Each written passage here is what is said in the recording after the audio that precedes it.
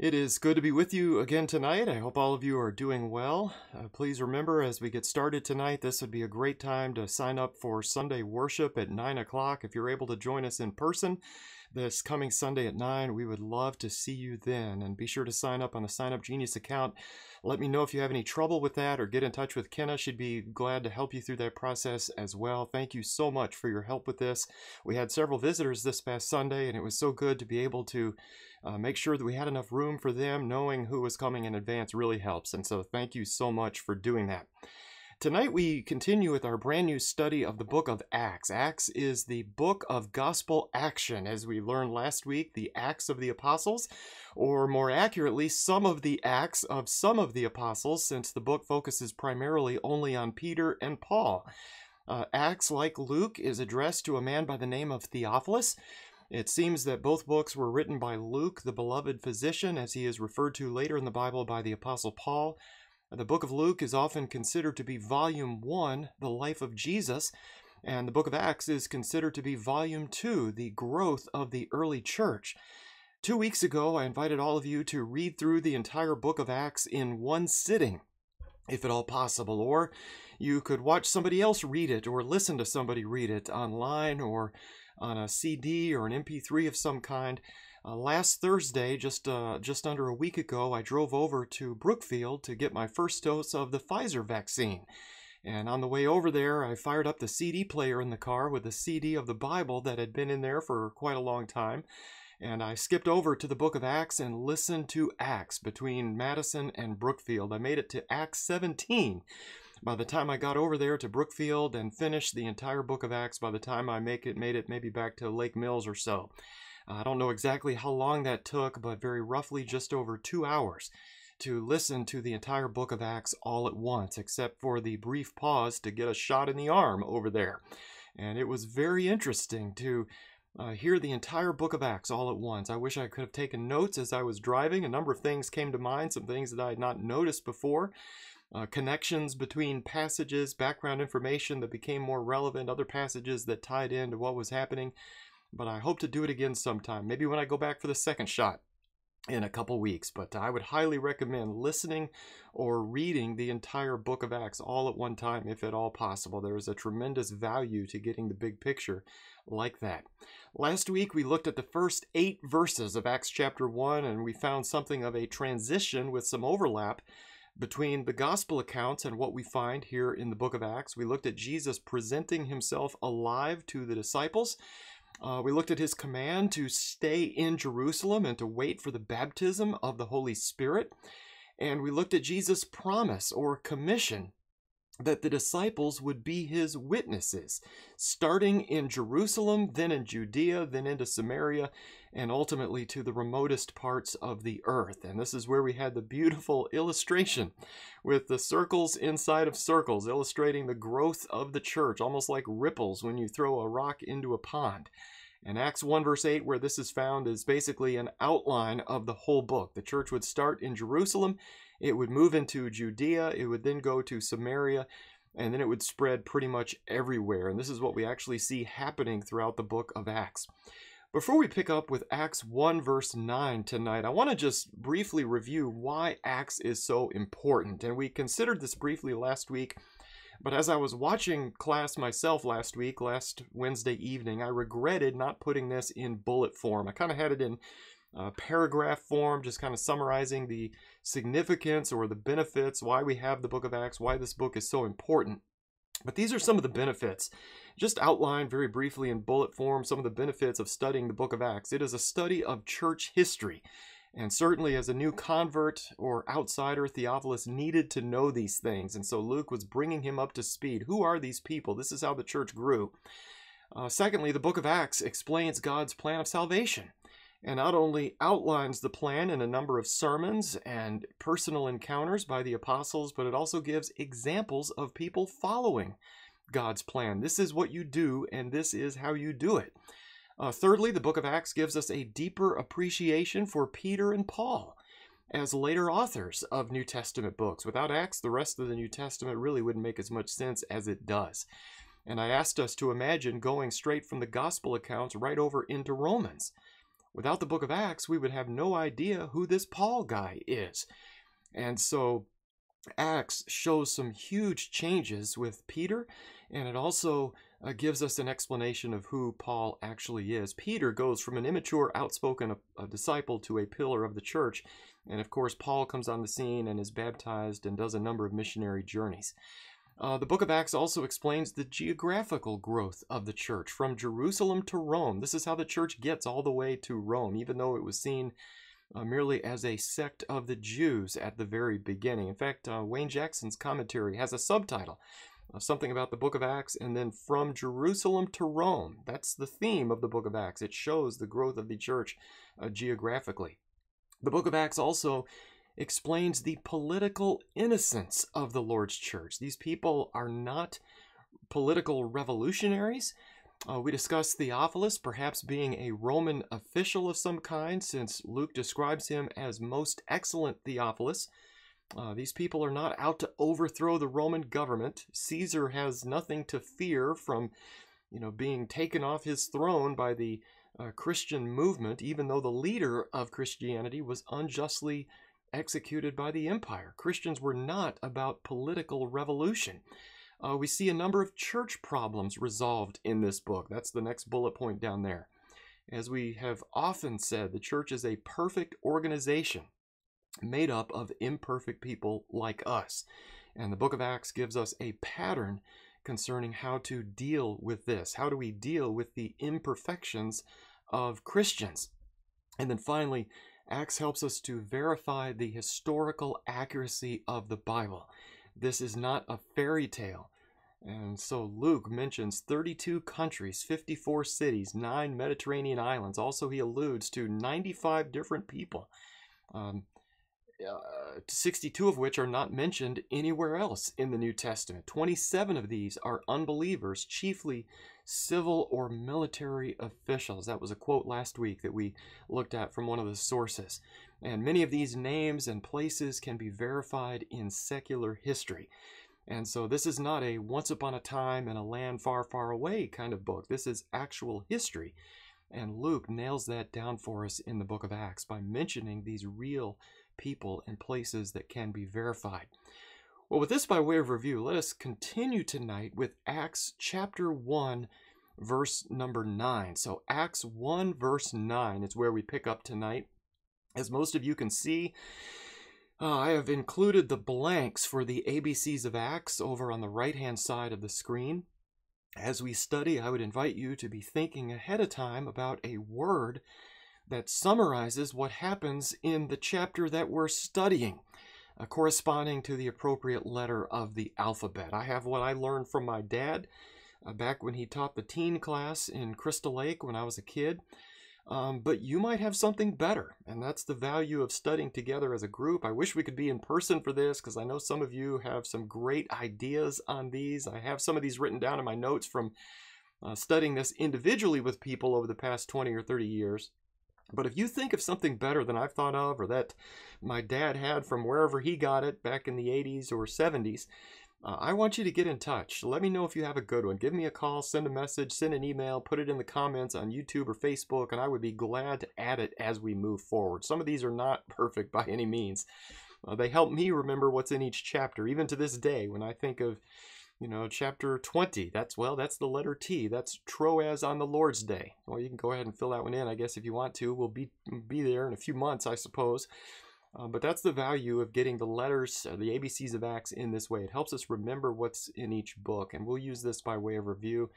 A few years ago, Kenna sent me the words to Acts Rap, some lyrics to help us remember what's in each chapter. But if you have not figured it out by now, I am not a rapper.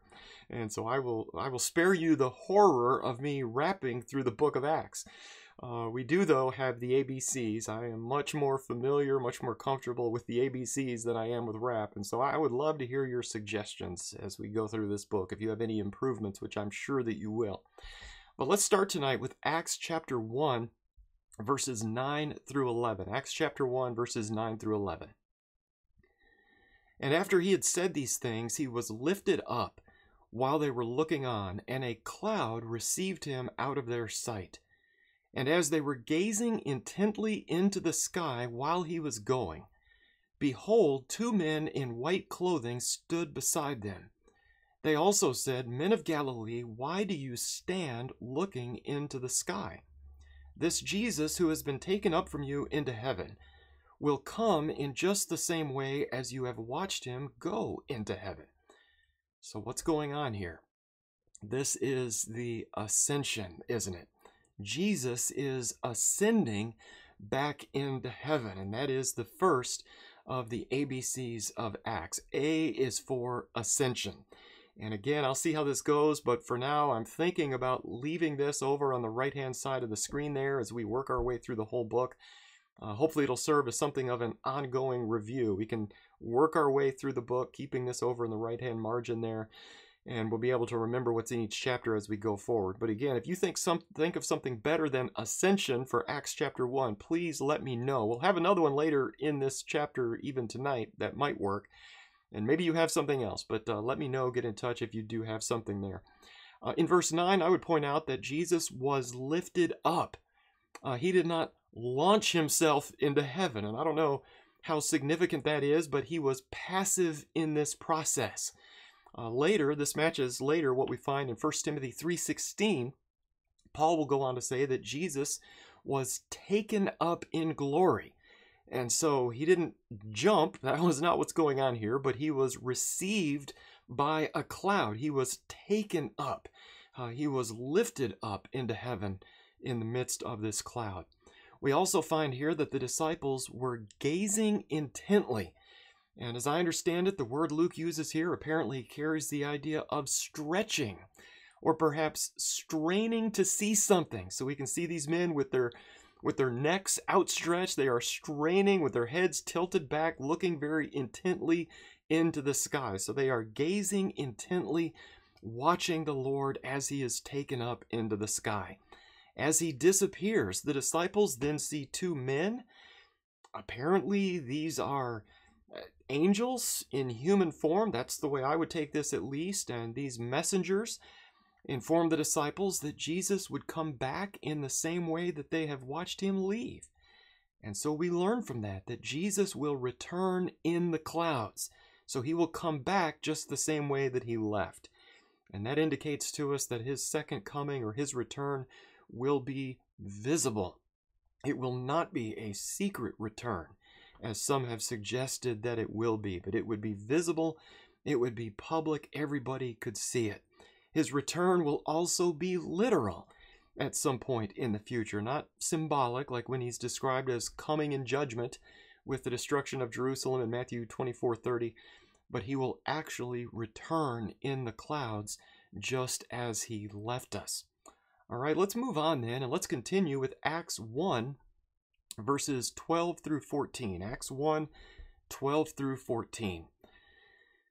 Then they returned to Jerusalem from the mount called Olivet, which is near Jerusalem, a Sabbath day journey away. When they had entered the city, they went up to the upper room where they were sitting, that is, Peter and John and James and Andrew, Philip and Thomas, Bartholomew, and Matthew, James the son of Alphaeus, and Simon the Zealot, and Judas the son of James. These also, with one mind, were continually devoting themselves to prayer, along with the women, and Mary the mother of Jesus, and with his brothers. After the ascension, they head back from the Mount of Olives and into the city of Jerusalem, just as Jesus had commanded, about a Sabbath day journey away, roughly 3/4 of a mile according to tradition. That's as far as they were allowed to travel on the Sabbath day, the way they interpreted God's commandment. And when they come back into the city, Luke tells us that they go back to the upper room. And some have suggested that since we have the word "the" in the reference to the upper room, that this might suggest that this is the same room where they ate the Last Supper. So not just an upper room, not just an upper room somewhere, but they went back to the upper room. So whether or not it's the same room, we don't know. I'm just pointing out some of the commentaries suggested that as a possibility. This was the place where they kind of used as their headquarters, or where they came to assemble together as a small group. And then we have a list of the apostles, and a note that some women are there as well, along with Mary, the Lord's mother, and along with his brothers. Just a note on the women there. Remember, Luke had a habit of mentioning women in his gospel account, and he specifically mentioned a number of women who were following along after Jesus during the 3.5 years of his earthly ministry. And so as I take this, as Theophilus reads this book, he's saying, the women, they're still there. And so there is some continuity between Volume 1 and Volume 2 by specifically remembering the women here again. Since this is the last reference to Mary in the New Testament, we should make just a quick note or two on Mary here. First of all, notice Mary is never described as some supernatural character. Mary is often perceived by many in the religious world as some kind of intercessor for us, or almost as some kind of co-redeemer with Jesus. But she's never described that way in Scripture. In fact, here the last time that she's mentioned, of all places, you would think this would be some way to really put a lot of respect on Mary that a lot of people in the religious world seem to have. But there's nothing like that in this passage. She's mentioned as being there, but really nothing beyond that. I would also point out that Jesus' brothers are here. Well, what does that have to do with Mary? Well, many in the religious world also teach that Mary was a virgin perpetually. And this is clearly not the case if Jesus had younger brothers, right? We know how that works. And another thought on Mary, the fact that she is in Jerusalem and not back home up in Nazareth, seems to confirm that John is most likely fulfilling his duty to take care of her, as Jesus had asked him to do on the cross. Woman, behold your son, son, behold your mother, and so on. And so as an apostle, John had to stay in Jerusalem, and because he was given the responsibility of caring for Mary, Mary is with him there as well. As to the brothers themselves, we should probably point out and note here that the last time we heard about Jesus' brothers, what were they doing? In Mark 3:21, Mark says that when his own people heard of what Jesus was doing, they went out to take custody of him, for they were saying, he has lost his senses. And so Jesus' own people, his kinsmen, thought that he had lost his mind. And his own family said, this is messed up. Our brother thinks he's God. I'm kind of paraphrasing there. But if one of our siblings thinks he or she is God, we would get concerned about that, wouldn't we? We would try to take him away quietly and get him away from the crowds. And that seems to be what they did there, or tried to do in Mark 3:21. And so Jesus' own people thought that he had lost his mind completely. But now his own brothers seem to be on board with the Christian faith. When your brother gets crucified, and when your brother comes back from the dead, that has a way of changing the family dynamic, doesn't it? The resurrection changes everything. For Peter, for John, for the Lord's own physical half-brothers, we might say, and then also for us today. And that's something I don't want us to miss in this passage. I want to try to point out more practical applications of this book, and I would point that out here. As we apply this book to our own life, think about the impact that the resurrection had on the Lord's own physical brothers. It should have the same impact on us. When we realize that Jesus really did come back from the dead, it has a way of changing us. It gives us confidence that we didn't have before. And so the Lord's own brothers seem to go from unbelievers to believers at this point. They are now interested in what's going on. All of these people, Luke says, all with one mind, were continually devoting themselves to prayer. If you're using the King James, this verse is how we know that the apostles drove Hondas, as the KJV has Luke saying that they all continued in one accord. I hope you will forgive me for that. The disciples in Acts 1 were in one accord. Or here, of course, they did everything together. They were of the same mind. Well, this brings us to the next passage. As they are still in the upper room, in one accord, with one mind, we now come to Acts 1, verses 15 through 20. Acts chapter 1, verses 15 through 20. At this time, Peter stood up in the midst of the brethren. A gathering of about 120 persons was there together, and said, Brethren, the scripture had to be fulfilled, which the Holy Spirit foretold by the mouth of David concerning Judas, who became a guide to those who arrested Jesus. For he was counted among us and received his share in this ministry. Now this man acquired a field with the price of his wickedness, and falling headlong, he burst open in the middle, and all his intestines gushed out. And it became known to all who were living in Jerusalem, so that in their own language that field was called Hakeldamah, that is, field of blood. For it is written in the book of Psalms, Let his homestead be made desolate, and let no one dwell in it, and let another man take his office. Right away, we see Peter taking something of a leading role in this situation. This meeting takes place at some point in that 10-day period between Jesus' ascension and the day of Pentecost. And at some point in there, Peter stands up, he takes the lead, and what he says is based on Scripture, as he will eventually quote from Psalm 69 and also Psalm 109. As he works his way toward these Scriptures, he introduces his line of reasoning. He attributes both passages to the Holy Spirit who spoke through David, which is interesting. But before he gets to the quotes from the Psalms, he summarizes what has just happened with Judas, and this matches up with what we know from the Gospel accounts, that Judas became a guide to those who arrested Jesus. This was Judas's role in the crucifixion.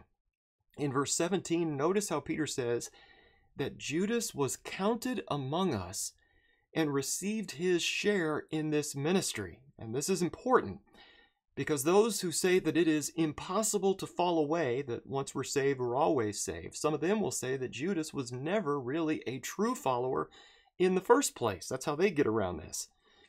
Peter is clearly indicating that Judas was on the inside. So Judas was one of us. He's not saying that he never was an apostle, but he's saying, yes, he was. He was a true follower, and then he turned. So we can get that out of this passage. Then in verses 18 and 19, we have a section that the New American Standard puts in parentheses. I know we don't have parentheses in the original Greek language, of course, but it is a parenthetical statement, kind of giving us some background information about Judas and what he did. He acquired a field with the price of his wickedness. Not directly, of course. He didn't go out there and purchase the field. But as we know from the gospel accounts, he tried to give the money back. The chief priest wouldn't take it. It was blood money, which is interesting. They gave him the blood money. They made the deal. Now they won't take the money back. No refunds on blood money, apparently. And so they used it instead to purchase a field that they would use for burying the poor, the potter's field, apparently somewhere where potters used to dig for clay. It's in this context we find out that when Judas died, he fell headlong and he burst out open in the middle and all his intestines gushed out. Well, it seems kind of weird to me that Peter would explain this, right? This is gross. This is disgusting. And I mean, to find this in Scripture is just a little bit unreal. But he goes on to explain in verse 19, everybody knew about it. And so this is common knowledge. Everybody's talking about this. And remember, this is just a few weeks ago in time sequence. So this is within the last few weeks. Everybody is talking about this situation. Everybody knows about Judas and his guts bursting out all over the place.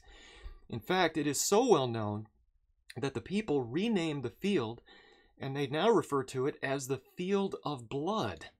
So that's how that name came to be, which of course Theophilus could verify, and he could go back and he could research that legend and find that it's based in actual truth. By the way, did you notice how Luke leads up to the name of this field? He refers to the name of the field and what they called it in their own language. What does that tell us? It's a reminder that Luke is not a Jew. This is not Luke's language, but it is the language of the Jewish people. Luke was a Gentile, as his name suggests, and Theophilus was a Gentile as well. And so he's giving this word of explanation to Theophilus, a fellow Gentile.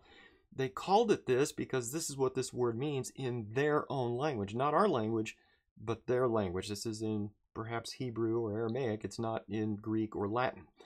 Some have pointed out a possible contradiction here. Matthew tells us that Judas hanged himself, but Luke tells us here that he fell headlong and his guts flew out. So some have said, look, there's a problem there. We've got two different methods of death going on. We need to realize, though, that both could very easily be true. Yes, Judas did hang himself, but it's also possible that he either, one, hung himself from a very high place and the rope broke and he fell, and everything cut loose. Or number two, he hung there so long that he fell and burst open because of some, decomposition had happened over a few days or weeks. And there might be other ways of explaining that, but really it only takes one possible explanation. There really is no contradiction between Matthew and Acts. So we just need to be aware of this in terms of practical application, because some people who don't believe the Bible will turn to this and they'll try to point out a contradiction between the two accounts. In verse 20, Peter starts moving to the prophecy itself, and he uses these quotes from the Psalms to show that someone else needs to pick up where Judas left off. So we need to replace this apostle, not just because he died, but because he left in the way that he did. He was a betrayer, and so he needs to be replaced. So let's continue on then tonight with Acts 1, verses 21 through 28. Acts 1, 21, actually it looks through verse 26 here. Acts 1, 21 through 26. Therefore it is necessary that of the men who have accompanied us all the time that the Lord Jesus went in and out among us, beginning with the baptism of John until the day that he was taken up from us, one of these must become a witness with us of his resurrection. So they put forward two men, Joseph called Barsabbas, who was also called Justus, and Matthias. And they prayed and said, You, Lord, who know the hearts of all men, show which one of these two you have chosen to occupy this ministry and apostleship from which Judas turned aside to go to his own place. And they drew lots for them, and the lot fell to Matthias, and he was added to the 11 apostles. Because of the prophecies in Psalms, it is necessary to find a replacement. And notice Peter lays out the qualifications. In order to be considered for this position, the person, number one, first of all, must have been with us from the beginning, going all the way back to the days of John's baptism. So this couldn't have been a newcomer of any kind. This had to be somebody who had been with them from the beginning, over the past 3.5 years. Secondly, this person needs to have been a witness of the Lord's resurrection. He needs to have seen the Lord after he raised from the dead. And so with these as the two qualifications, notice they put two names before the group, Barsabbas, also called Justus, and Matthias. They pray and they ask God to make the final decision. They do that by drawing lots. The lot falls to Matthias, and Matthias is the replacement for Judas. He is added to the 11. And as far as I can tell, we never hear this man's name again. He appears here and then he disappears. One of the early church fathers has suggested that Matthias was one of the 70 sent out by the Lord in Luke chapter 10, verse 1. So that was some kind of oral tradition back in the mid-2nd century or so. It had been passed along through several generations that was part of Matthias's background, that he had been one of the 70. We don't know that from Scripture. I'm just saying that that's out there in tradition. Later traditions suggest that Matthias becomes a missionary to Ethiopia. And again, that's not in the Bible. That's by way of secular, outside the Bible kind of writings from the church fathers. And like I said earlier, the book of Acts reflects some of the acts of some of the apostles. And the other men in this list of names that we've just read, we don't know. They went everywhere preaching the gospel to the remotest parts of the earth. And beyond that, we really only focus on Peter and John, and then ultimately Paul in the last 2/3 of the book. As we think about these qualifications to be numbered with the 12, it pretty much guarantees that we don't have apostles today, right?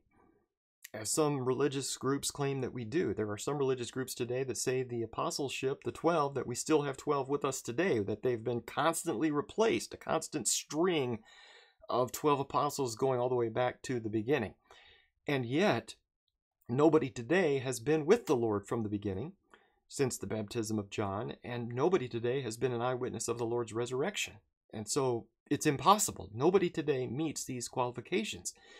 In fact, I find it interesting that when the Apostle James is murdered by Herod in Acts 12, 1 and 2, they don't pick a replacement then as they do for Judas, as far as we're told. By that time, fewer and fewer would have met the qualifications. There were fewer and fewer people who had been with Jesus from the beginning and who had been eyewitnesses of his resurrection.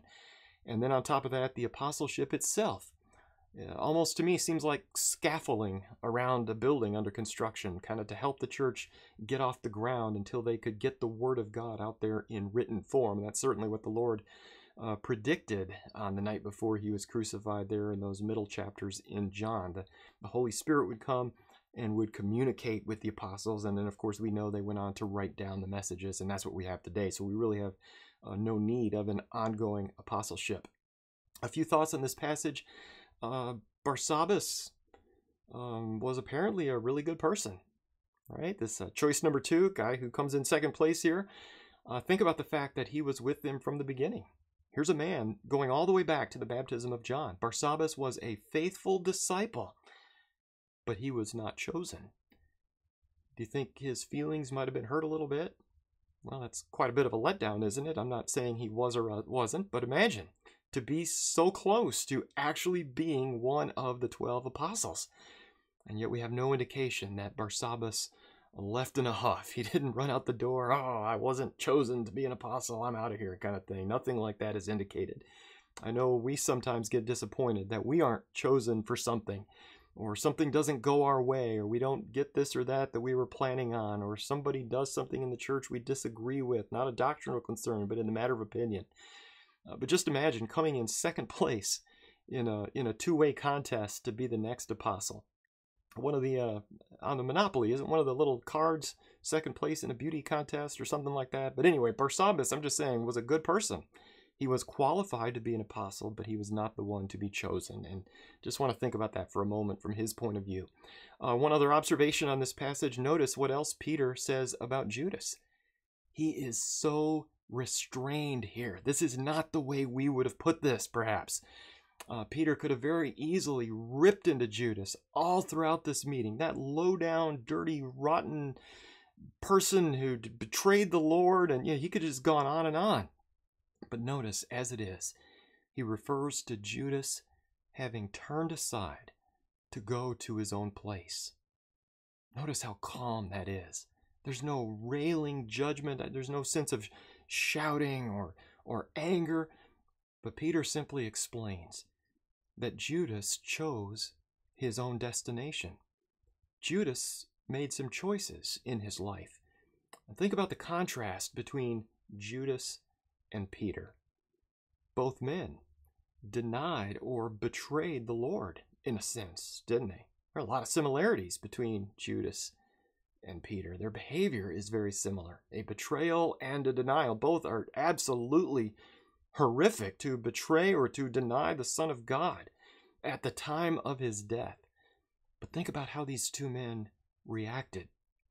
Judas had remorse, and he went his way, he did his thing.